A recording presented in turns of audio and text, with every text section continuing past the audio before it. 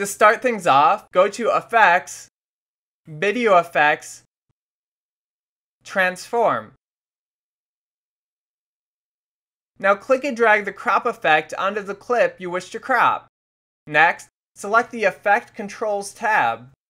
Here you want to click and drag the positional percentage values until you have your crop set to where you want it.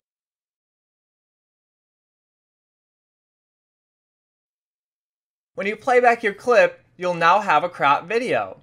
Now this might be a good result if you are overlaying your clip on top of another, but if you aren't, you are just kind of left with a bunch of ugly black space around your clip.